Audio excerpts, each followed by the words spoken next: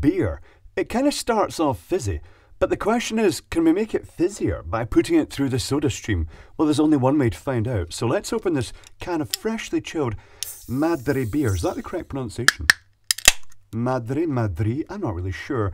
And we shall pour this can of beer into the Sodastream. This is where, to be honest, it would have been better getting a 500 milliliter can of beer, because then it would have been to the correct level, but 440 milliliter is close enough. It's already looking very fizzy. I think this is going to take a while to clear after it's been carbonated. Yeah, see that foam there is a sign of bad things. Oh, that is a sign of very bad things. This has got off to an absolutely terrible start. I may have to pause while this calms down. Calm down, beer. Right, yeah, give me a moment. I'll be back in a jiffy once this has calmed down a bit. Oh, this is not a good sign. Let's get the Sodastream up and do it anyway, even though I am filled with grave concerns about the foaminess that is about to ensue. Oh, it's going to make a mess, isn't it? Carbonating.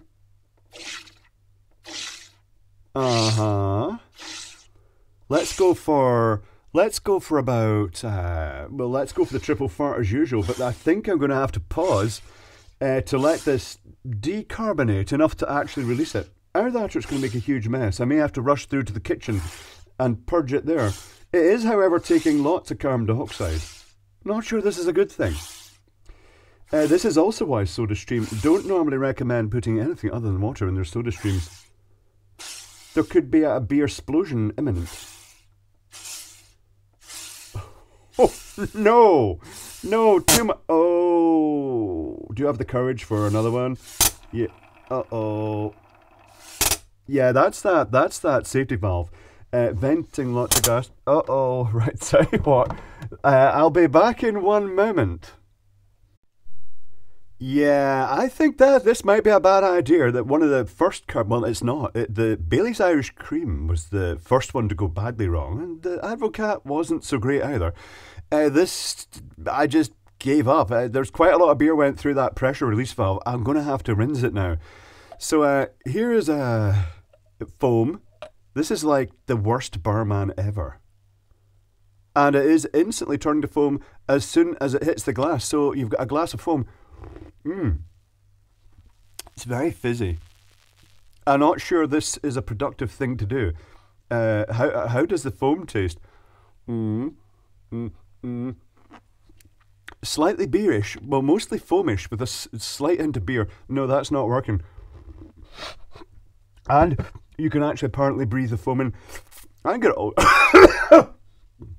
Right, okay. Well, at this point in time, I'd say I don't know if it's really taking a lot of carbonation. Hard to say because I'm not getting to drink much of it. But we'll tell you what, I'm going to let this settle down. Oh no, there's a wee bit forming at the bottom here. A wee bit is formed. It's also formed all over my bench here.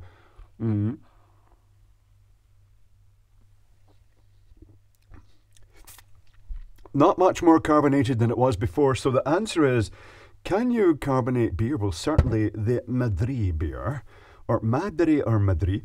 The answer is no. No, you can't. It's not recommended. Stick to sensible things like wine and vodka.